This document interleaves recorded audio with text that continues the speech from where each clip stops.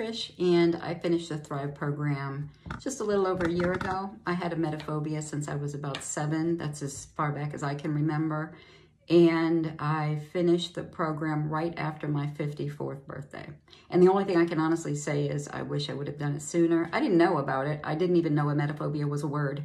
I've been through all the things that probably everyone else with emetophobia goes through, with the, you know, having the anxiety, the panic attacks and all of these things, and, you know, getting counseling, taking medication, all of those sort of things. I learned meditation, hypnosis, which I love all of those things, but it didn't get me to where I am today, because everything could only get me so far. And it's like the Thrive program takes everything, it has everything that you need. It's foolproof. I really think that if you did it, it would have to be foolproof if you put in the effort, because that's really all you have to do. I just started noticing that little things where maybe I didn't wash my hands as many times as I always have. I would wash my hands until they were bleeding because of germs, because not only did I have emetophobia, but I'm also a nurse. I've been a nurse for 25 years. I raised 3 kids on my own. It was very, very hard. Medication kept me alive, but, you know, because depression, anxiety, it's rough. But this program gave me a life. I thought at one point, you know, this program gave me my life back. But no, it gave me a life. I had these issues since I was 7. You know, I just was used to it. It was part of me. That was my life. All of these things were under the surface of every good thing that ever happened. There was always this anxiety under the surface. And now I enjoy everything that happens, good and bad. I feel all the emotions, and nothing puts me over the edge. And somebody can say they're not feeling well, and I don't have to run out of the room, excuse myself, make up some sort of reason why I can't be there. You know, that's no way to live. I'm so grateful for this program. And you know, the funny thing about it is it's not hard. You just have to put in consistent work. I can remember little things that I did to push myself out of my comfort zone, because that's really what it's all about. You do that, you do what's in the program, you read it, you can't fail. It's, you know, I bought the book and I got through about 5 chapters on my own. And, you know, just because of perfectionism, and I didn't want to miss anything. I wanted to do it right. I hired a coach, and we went through, I believe, 7 sessions. There was a total of 8, and she said, you know, I don't think that you need me anymore, but we'll save the session for a checkup later. And that's what we did. And they have you take this quiz, and in the beginning, my self-esteem level was like 35%. And that just really struck me, because one of the things that it says is for instance, if your self-esteem is 35%, that means that you think you're 35% good enough. And I thought, you know, that's not true. I don't think that's true.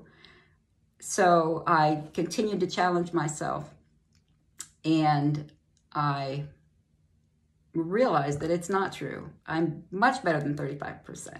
And I think by the end of the program, I was maybe up in the 90s, you know, 90%, something like that. I can't remember, but I do know that I did the quiz again a month or so later, a couple months later, and it was even better. All of the things that the quiz shows, it's real. I mean, you feel it in real life, those numbers raising. It's just unbelievable to me.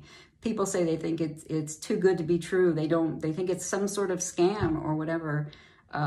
I mean, I would just encourage you to buy the book and see what it's all about, because I remember I used to cut my nails so short because I was a nurse. I was so scared of germs and all of these things. Like I said, medication got me through. But I would cut my nails. By the way, I went off of medication about a year before I started this program. The reason, because of side effects. I mean, all of these medications have some of them have long-term side effects, which I continue to experience. But anyway, I used to cut my nails really short because I was afraid of germs, and I, you know, wash my hands constantly. And I just noticed at some point, a couple weeks into the program, that oh, I haven't been washing my hands as much. I went out to eat at a restaurant. My husband said, oh my gosh, you have nails. Your nails are growing. I just forgot to cut them because the worry and anxiety just started melting away as I put in the work. And, you know, when people say it's a cure, it's really that you've learned a skill set that you're going to have for the rest of your life. So it keeps you from ever building that anxiety, having that emetophobia. I mean, I'm sure that anything that I could say about my symptoms that I had with emetophobia, anybody with it could relate to. There was a point in my life where, matter of fact, when I had my third child, I weighed 119 pounds. When I went into labor, I would get to a point where I wouldn't eat anything that wasn't packaged. It sounds crazy. If I said that to anybody who has not experienced emetophobia, they wouldn't get it. But I think that people who do have it would understand that. I just had this idea that I didn't want anybody to touch my food. I mean, there were, even as a kid, you know, I would get made fun of because if somebody touched my food, it would just go in the trash because I would be too scared to eat it.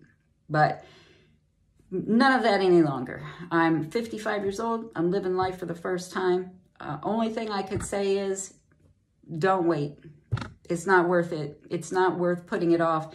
You think it's if you think it's a scam, you think it's too good to be true, try it out. The book is not that, it's not a huge amount of money or anything like that. You think about how much you're spending on counseling, medication, whatever. I mean, it's a drop in the bucket. You will thank yourself forever. I promise you that.